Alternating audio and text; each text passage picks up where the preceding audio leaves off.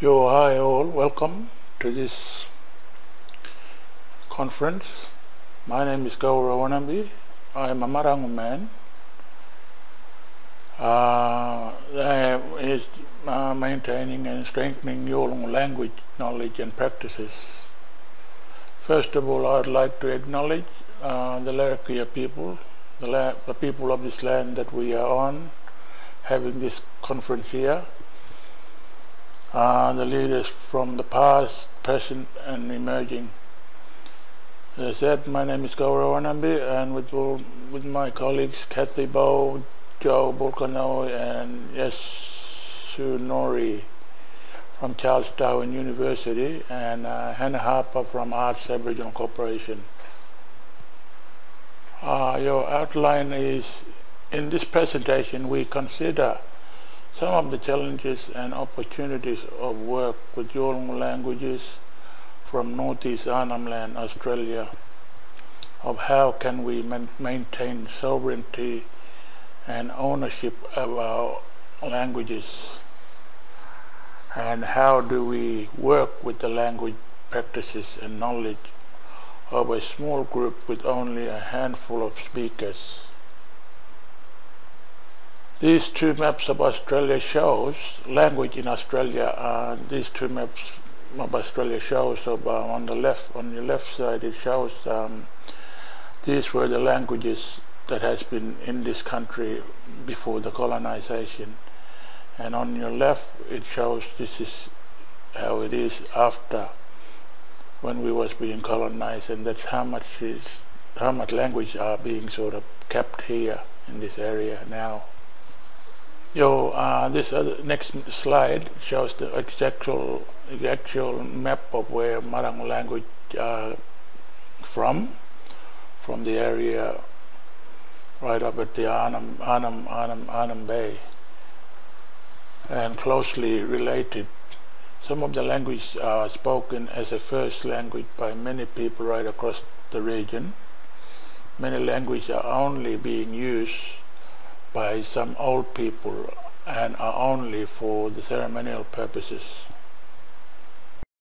In our region, how we understand it, that the language itself is not, we didn't pick it up from the air as it was on its own. We were being taught that it all goes back to our creation story. Back to our creation story of those creators that landed to this place and created our land, and then restored the land with everything. One of them, big one was the language itself. They restored language into the land, and then created us upon the land to live with it, to live with that language, to live by that language. Every clan group.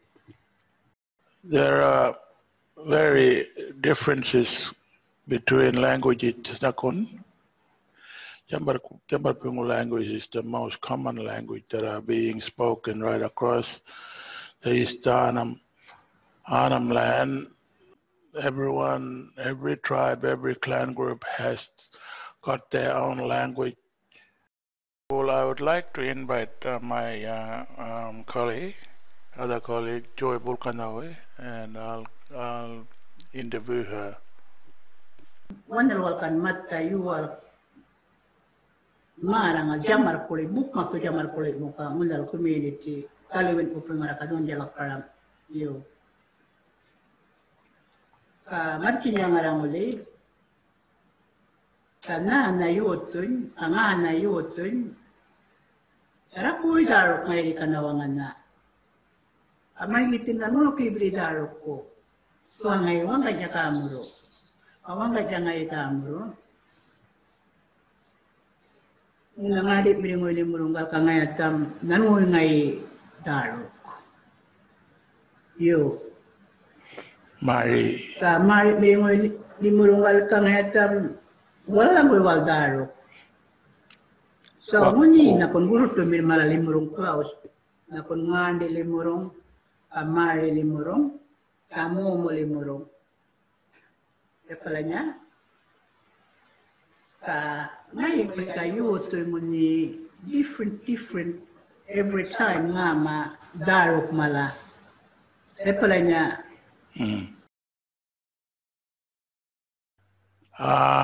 we can say that some of our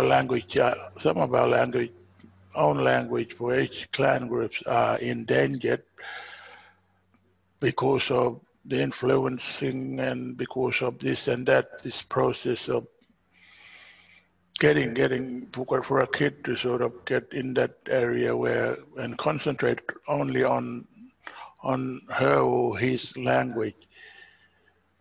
Things have changed, but we are trying to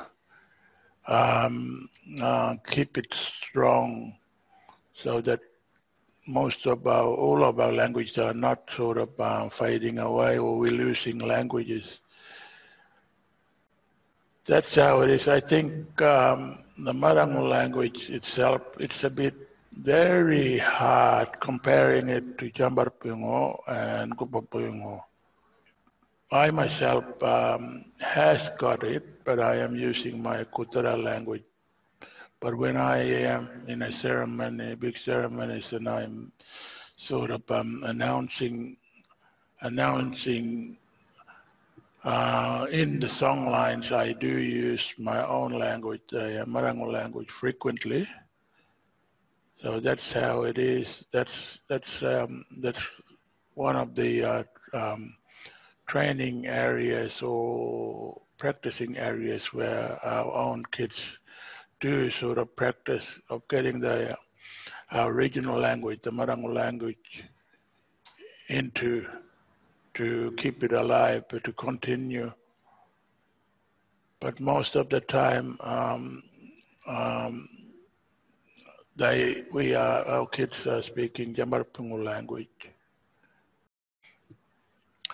Right now, Marangu language, I can't sort of say that it is endangered. There is still a chance there, and there's always a chance, and there's always an opportunity to make it continued for our children to learn the Marangu language, because they do experience or hear that in every ceremonies or song lines that they hear, the wordings in the song are being announced in Marangu. Language sovereignty, ownership. This is how it is. It shows that the language itself is where it comes from. It comes from my area where we belong to, the land itself that holds the language. We practice, we show, we announce the language itself by showing this, that we are being painted, we are sort of performing a ceremony where a group of people come together, a other families from another group of families come together, and just to bring that language up from that particular area or the piece of land. The language itself, it's not on its own, it comes from the land. That's how it has been for us.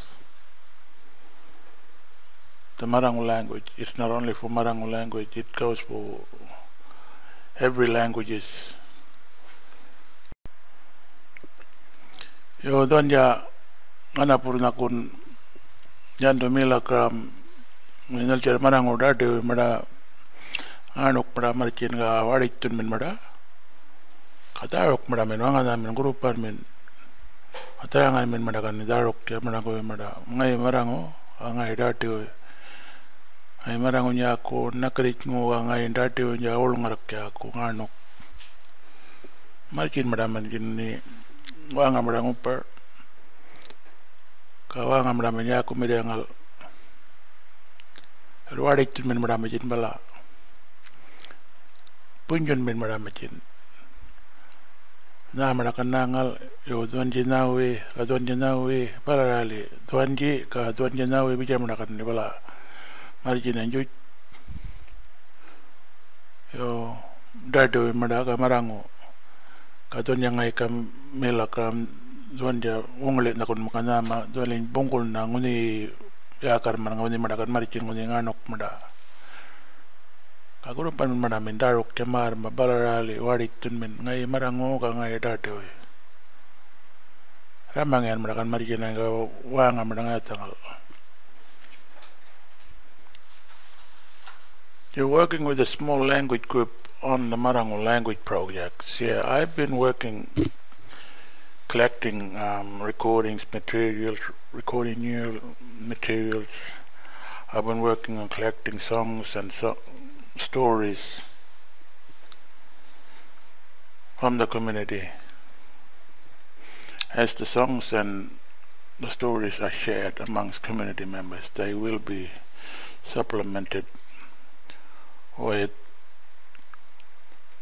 commentaries, illustrations, annotations, and translations into other Yolŋu languages where appropriate. This is just showing that what I've been doing. I've been collecting projects, materials, going, recording, getting some recording elderly people, the main senior knowledgeable people, or the main authorities of the language itself. And this is just another way, or a way of opening doors to others to follow Nakon. What we mean by this is this footage shows that we are inviting. There are about how many clan groups that are in there, from two moieties getting together, and we, the regional Marango people, are sort of those people that are on the clapsticks there announcing the song lines in Marango language. That is where we are sort of opening doorways for others. For example, our child or our children from the land, from Marango. What I mean by this is that they've got, their mother is Marango, but they are from the opposite moiety. From any of the Iricha moieties, they are there. They are there to sort of look after us and be part of that, showing that the land itself and that ceremony holds that language, Marango, and it is another way, or a bigger way of opening a doorway for others to hear what Marango language is and how Marango language is sounded. We got some funding from the First Languages Australia. The priority language is Marango, so that we can sort of record the language itself and to save the language, so that our new generation needs to speak the language and to keep it alive, so that we are not losing the language, and even it can be kept recorded, so that our next generation will have the chance of getting to know the language itself. Thank you. Ka manmak ka jujuj.